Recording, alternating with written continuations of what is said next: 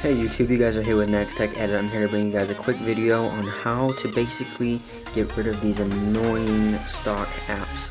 Now it only removes a few of them, and it doesn't exactly free up space, but they're no longer in your way, and you don't have to see them. You don't have to work with them, put them in a folder, whatever. So first off, you're going to go to Settings. Once you reach Settings, you're going to go down to,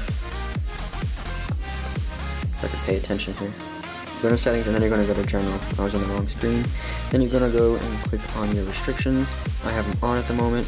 What's going to happen is you're going to turn them on because they're initially going to be off. And then what you're going to want to do to get rid of them. So I had news on the main screen. I actually had podcasts. If you look real quick, there's news on the main screen and there's podcasts up here on the second screen. So Settings, Restrictions under General. You're going to turn it on and create a password. Once you do that, you're going to scroll down. Here's podcasts and here's news. And then what you're going to do is, remember news was right here, now it's Settings, and podcast was up here, and now it's just one of my other apps.